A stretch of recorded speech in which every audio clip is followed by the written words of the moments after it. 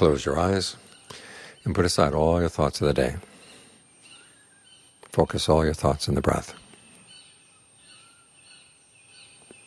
Try to develop a quality that the Buddha calls intentness, where you're paying 100% attention to what you're doing. Monotasking. Trying to be with the breath.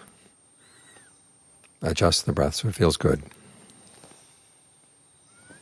And then try to maintain that good feeling as you breathe in, as you breathe out. And notice what kind of breathing maintains that feeling.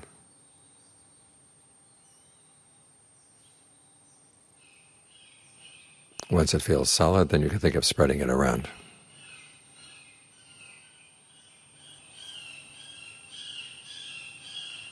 This is our basic technique for giving the mind a good place to stay, because the mind is going to be observing itself. And it's going to see a lot of things it doesn't like about itself. Ordinarily, the mind lies a lot to itself, and it can get away with its lies because you're not paying too much attention. You've got other things you've got to do. It's like a little child coming in, seeing that the parent is preoccupied, and so asking all kinds of things, and the parent says yes, yes, yes. This is because the parent's not paying attention. But now the parent's going to turn full attention on the child. Say, okay, what are you saying? What do you want? And you can look not only at what the child is saying, but also look at the child's facial expressions, look at their body language. You see a lot that you wouldn't see otherwise when you're engaged in too many other things. So if you really want to see the mind, give it one thing to do. And make sure that one thing puts it in a solid foundation, so that whatever else comes up, you're not blown away.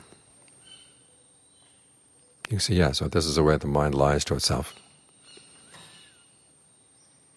The Buddha has a long list of the different defilements you can have, 16 in all, and that's just the beginning.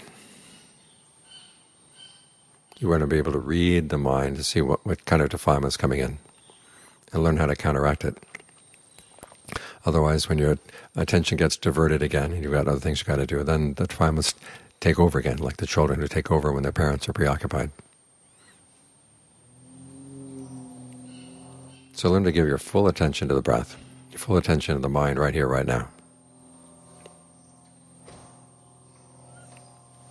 And you begin to see a lot of things that are really worth seeing and knowing.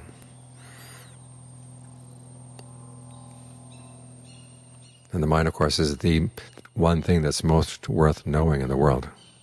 There's a lot of things we can learn about. This is the problem with the news. We learn about a lot of things over which we have no control. And some people just begin to accept the idea, well, they have no control over anything.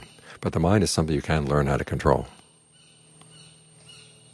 So focus all your attention here, focus all your efforts here, and your efforts will be well repaid.